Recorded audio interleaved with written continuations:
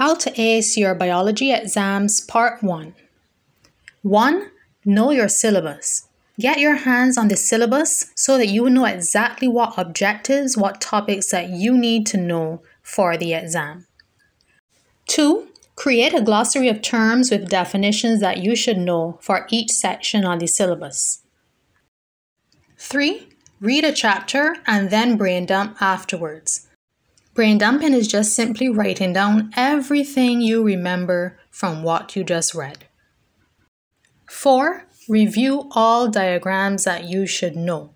You should know to label the diagrams and give the functions of each part. 5. Create summary sheets for each topic that outline the main concepts that you should know. Summary sheets are perfect to study from the night before and the day of the exam. Like, follow, and share, and stay tuned for part 2.